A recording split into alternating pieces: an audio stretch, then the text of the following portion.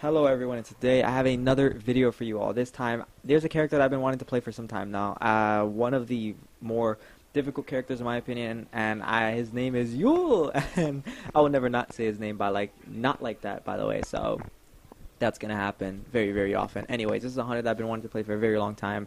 He seems like, in my opinion, and I feel like I don't see many people play him just because he has a very interesting way to play. You need to land majority of his hits to do any damage, and if you don't land them, you're going to be severely punished for that. His autos aren't that bad. His autos are just like any other hunter, but his attacks or his main abilities are where you're going to cash out majority of your abilities and your damage. And so I've been trying to find a build for this guy for quite some time now. It seems like I've been having trouble, and it just seems like I try to build like a normal hunter, or I guess a normal auto attack hunter, where I go for more attack speed than anything, attack speed, crits, things like that, and I try to just use my abilities to just either end the kill or just set up a kill, little things like that. But it seems like from all the trial and error that I've done, all the build practicing that I've done, I've stumbled upon a build that I've been using quite often, and pretty much the only build that I've been using exclusively for him, and it pretty much consists of mostly power items. And what I mean by that is mostly the items that I use are straight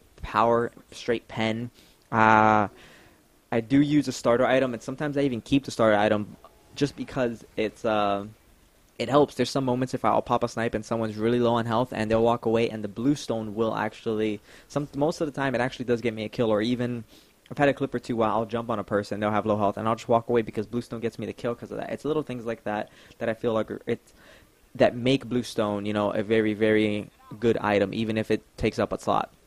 Especially late game, just because with all the other power that I have left over, it seems like a working thing for me. And another weird thing that I do with him is I build Transcendence around the 4th item, just because it seems like when I jump straight from boots to, and I always build it in the same order, so I do boots, blue stone, and then blood forge, and then I will do Jotun's Wrath, and then I'll do, I'll do Titan's Bane, right? So it really depends, but half of the time I'll probably won't do that, or I won't do Titan's Bane, and then I will do, I'll do Transcendence, things like that, or sometimes I'll get attack speed. It really depends on the matter, but if you do have a lead, I feel like having the extra damage is more better than attack speed any day, because your one, he did get buffed very, very recently, so his one does do a lot more damage. And what I mean by a lot more, I mean it does 20 more early game, and that may not sound very significant, but if you use a stun with your axe and then you switch stance and then you use your bladed arrow, which is your first ability with your arrow stance, it's a lot of damage. That stacks also with Bluestone, remember that. So that will probably add up to an extra 60 or more damage if you hit, if you hit it right, and maybe your abilities are leveled up correctly. As you see in the bottom right corner, I level up well, it actually really depends. If you're very, very accurate with your snipes, then always max out your snipe first, because it does the most damage, definitely. And especially late game with items like Transcendence and things like that, it will get you many, many kills, because late game, once you have a full build, full stacks and everything like that, a good snipe will do around 700 to 800 damage a hit. So that's very, very good, especially if someone's, half health and they're a mage. That's a kill. Like, regardless of their health, that will be a kill majority of the time. So do not be afraid of definitely maxing that out, but I will always max out my first ability simply because of things like that.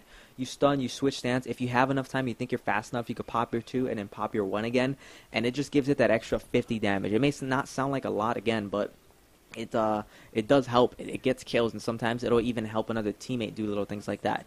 So he is a hunter that I feel like is very good if he's used to team up with other players, like set up kills to help him set up kills, or even help your teammate, your teammates even set up kills. He just seems very utility-based. I mean, when I mean utility-based, I mean the fact that he has a lot of options available to him. He has a very, very, I think so, the most far-ranged poke in the game. He has a stun, he has a getaway, he has a buff, he has a speed buff where he can get in and out of a fight immediately. His speed buff's like 40% extra speed to him. It's very significant. His axe stun goes very far.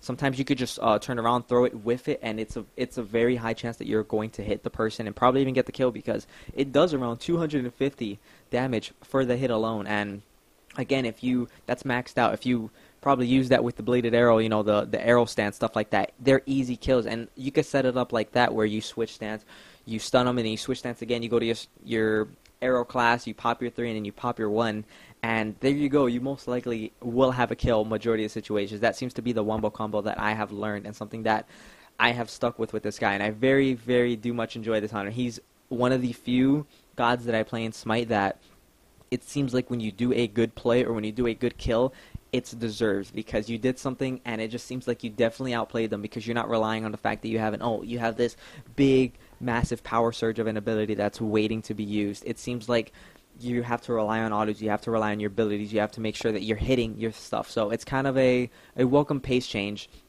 Sort of like playing Hell, but Hell is just extremely bursty. I like this guy just because you could do things like this. You know, you can set up a good kill, and he has an extremely high damage output, again, if built with the right setup. So one of the funnest hunters in the game, one of the funnest gods in the game, one of the most difficult. I highly suggest that if you want a challenge in Smite, to definitely learn how to play this guy because his snipe will take a long time to get used to, but once you get used to the range and knowing where to hit and what you can do with it, it's amazing. And like in this clip, for example, it's just an example of how good the snipe is. But I hope you guys enjoyed the little video for today, and take care.